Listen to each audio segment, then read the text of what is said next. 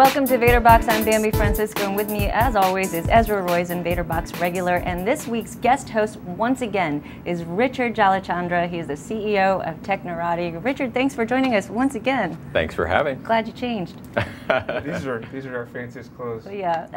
Ezra, what's the theme for this week? It's mobile companies that start with T that aren't T-Mobile.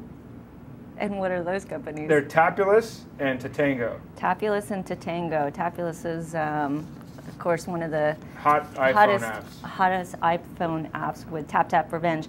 And as we look at these companies, again, we're going to look at the pitch, and we're going to talk about the novelty of the idea first, then the challenges, and then is there a business here? And of course, we have our new segment called the Liquid Scenarios Minute, where we're going to look at estimates of the company's valuation and exit strategies. So let's start with Tapulous.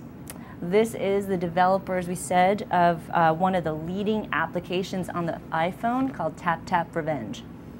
Hi, my name is Vator Box. I'm one of the founders and CEO of Tapulous, a startup based in Palo Alto. We're angel funded and we're building fun and social apps for the iPhone. We have two apps out right now on the iPhone. One is called Tap Tap Revenge. It's a music game for the iPhone. It's got 1 million users in 3 weeks, and it lets you tap to the beats of your favorite songs. Our second app is called Twinkle, and it's an app that lets you connect with your friends on Twinkle and people nearby.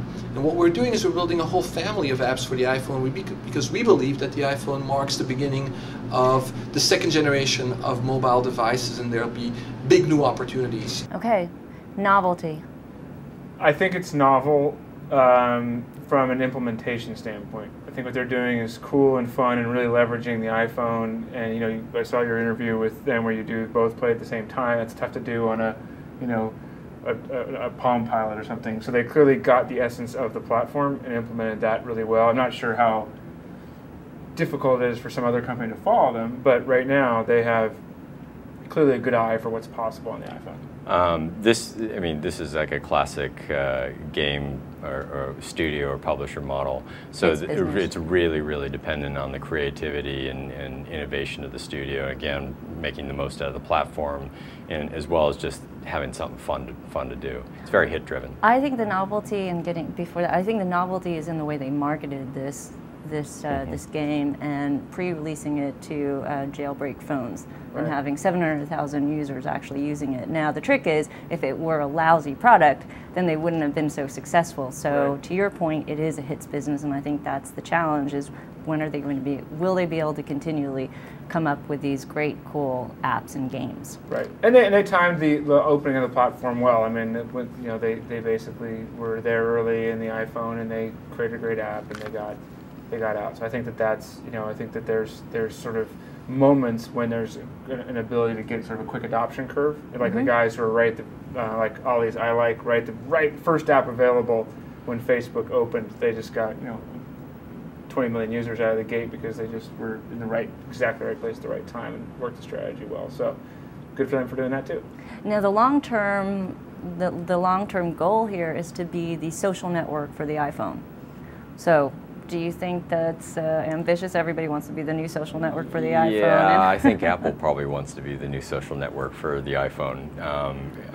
So I think that might be a little ambitious. And heck, Facebook itself, MySpace itself. Well, they have the Facebook Connect. I mean, I spent half the weekend on my Facebook app on my iPhone. So I think it's going to be a little difficult for somebody to supplant a big brand like that.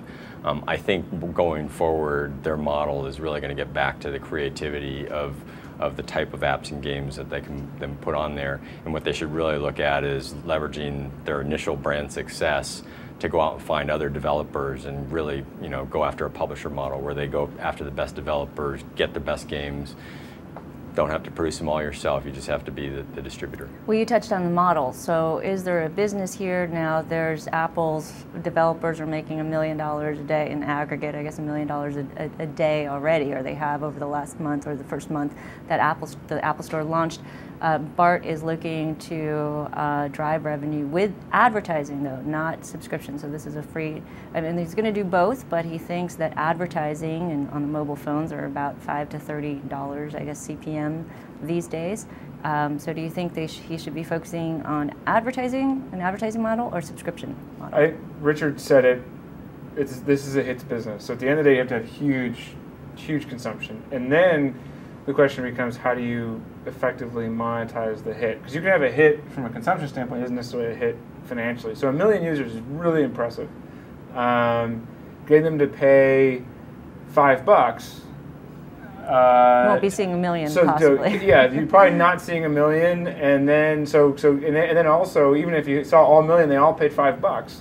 It's only $5 million. So I mean, the reality is you got to have a lot of millions in there to make a substantial business.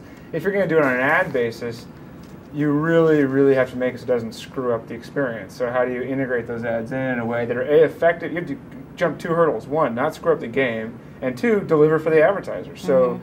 Do you want people clicking on whatever the thing is to go to wherever the thing is in the middle of the game, or how do you create a method that effectively works with an in-game advertising on a mobile device that delivers to the for the advertiser, that consumer, without sort of taking away from the game? All of those are pretty tough challenges to overcome. I think it's a huge challenge to do everything that you just said. Yeah. Just like looking from a pure reach and distribution of ad inventory and reach, and I mean, it's going to be hard to aggregate enough reach where it becomes interesting. And the other thing, you said $5 to $30 CPMs on a mobile device. I don't believe that's going to last very long. No. I think that the CPMs on mobile are going to come way down, and I think, unfortunately, the winner in mobile is going to be Google, because it's a simple CPC model that's very easy to kind of get out there. Google doesn't win in every category. But anyway, guess what time it is? It's time for the Liquid Scenarios Minute. Yeah. This is the time we look at valuations and exit strategies, and most importantly, when founders do or don't make money. So Tapulous actually raised an angel round of, actually a significant angel round of $1.8 million from about 30 investors in 2008. Liquid Scenarios estimates that Tapulous angel round had a pre-money valuation of around $5.4 million. Tapulous' success in acquiring 1 million users of Tap Revenge in less than a month is rare and valuable. When applying premium CPM rates to Tapulous' existing traffic, the potential for revenue and earnings is clear. These factors may make Tapulous a target for acquisition very quickly, making the pricing for its round really high, perhaps as high as Facebook's Series A or Meebo's Series B. Now, assuming the next round is in the range of $7 to $12 million, with a pre-money valuation of around $70 million to $100 million, an exit of just $200 million a year later would give existing angels a 30x return if they don't invest in the new round, and founders would actually walk away with $100 million. That's the Liquid Scenarios Minute. Okay, yeah, easier said than done. Anytime $200 million you have a $200 million exit, everybody walks away with a lot of money. I think the trick is, and Richard can give his 2 cents. Mine would be, these guys jumped out to a great head start. There's probably some big companies right now who would love to have that position in the iPhone game. I would be actively trying to talk to some of those companies. I would sell this as fast as I can, because I don't think they can sustain it. Yeah. It's a hit-driven business. It's really difficult. You've got a great asset right now. Sell it now. Contact Bambi, you can get my information. Yeah, talk to Ezra. Wait, and if you need a bridge round or something like that, I'm happy to supply. Oh, okay. Bridge round. Call Richard or Ezra. Yeah. Okay, all right. So next company, not as successful, but budding company. I think they're doing fairly well. It's called Tatango, and this company allows groups to send out text messages through their mobile phone or online. Hi, my name is Derek Johnson, and I'm the founder and CEO of Tatango.com. In college, I was a member of a fraternity, and the most frustrating thing was trying to get a message out to all the fraternity members for meetings, reminders, and events.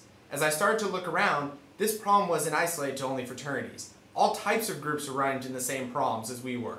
This included athletic teams, families, community organizations, clubs, groups, and even businesses. The solution was Tatango.com, the easiest way for any groups to send out a text message to all their group members at the same time from either their computer or mobile phone. To make group SMS economically feasible, we insert highly targeted advertising at the end of each text message. Okay, I have to say, this guy is very confident. Yes. He's probably class president. No, he's fraternity president. Oh, fraternity. Social chair. That's why he had to get out. You know, the quarters game is starting in an hour. Exactly. You can't do that over email. So not beer pong in 10 minutes. So novelty. I mean, I guess other sites do this. I've been playing around with. I mean, Twitter, clearly you could have your own followers and yeah, and Yahoo Groups could do a mobile application, and I don't think there's a lot of novelty to this. Execution would be incredibly important. Finding somebody who could slot this in, this might be a quick sale again, something to get rid of quick, because it would be very hard to dominate in this with big brands already out there. But who would buy this, Mr. Banker? Well, I mean, I think Richard hit it on the head. This is a tricky one to say there aren't a lot of people who could. Back to the reason why Facebook will probably win on the iPhone, because it's where the people are. The groups are actually already lots of places. There are lots of software that does groups. So how hard is it for them for Google Groups or Yahoo Groups, one of the other major groups products, or a zillion other types, LinkedIn groups, to add in a text message option? These guys could show them the way, and they could execute really well and be acquired by any one of those guys who had a need for maybe some cool innovation they had. I actually liked what he said, and I said this before actually when we talked about Moses. I think there is a need for text-based messaging and group messaging. So, you know, I coach a Little League, and getting out to all the parents the morning of the game, you know, with text messaging would be great, because you can say it's going to be raining, or the game's delayed, or a different field, or whatever it is. So there is a need for this this type of service, but I think that the challenges and the competitive pressures would be huge. So you might get a buyer in a not too distant future. You know, something else to think about too. You know, one of the reasons that venture capitalists invest is they like investing in people versus the ideas. Sure. The fact that this guy presented so well and so confidently, he might be worth taking a punt on, because he's got that engineering presence and seems to have a lot of energy. So has a lot of energy. Has some sort of vision. He really loves his product. Definitely has a vision. Is in love with it and passionate about it, and those are usually the companies that win, whether it's a small exit or a big exit. Yeah, I mean, I like the fact that you can actually create a group pretty quickly, and it creates a URL, creates your own page, and I created a group pretty quickly. Has a few kinks to work out. But if you can focus on that type of feature and actually get it distributed, I think if you went to one of the new social network kind of sites for youth sports, or you went to one for I think he has to do that. You know, beer pong, or one of the other major emerging services. Professional beer pong league. Professional beer pongers. I think that there are any number of applications where if you could find where the groups are, they just don't have the feature. I think that's what he needs to do. So I would get a great BD guy and go out and just be calling everybody you can possibly find who has groups and try to plug this in. The business subscription. I created a group for free, and then the next time I wanted to create another group, and it cost me $5 a month. So that's their premium services. Is that the model that these guys should go after? The more you charge, the less you'll sign up. Yeah. I think this is tough for them. I mean, I think that the reality is with these kinds of services for them, it's all about what they want to do. If they want to build a small cash flow business, and they all, make a little money on it, that's fine. If they want to have a substantial exit, if they're putting adoption barriers in place, I frankly don't like, for high growth businesses, any toll that limits the fundamental consumption of the product. So as soon as they stick a toll in there and it limits adoption and consumption, they've already... And with somebody like a Twitter out there right now that's totally free, I mean, why would you sign up for this when I just start a group of following in Twitter? Right. So I mean, so you got to weigh the dice. So you got, on one hand, you got tap revenge. You got the million people giving something away for free. On this hand, you got these guys trying to charge. They definitely won't get the million people overnight like tap revenge did. So how do you balance those two things? It's tricky. Not sure they have the same ambitions as Tap Revenge or Twitter. I mean, the company raised $250,000, so now it's time, as estimated by Liquid Scenarios. So you know what that time is. It's time for the Liquid Scenarios Minute, where we're going to check out the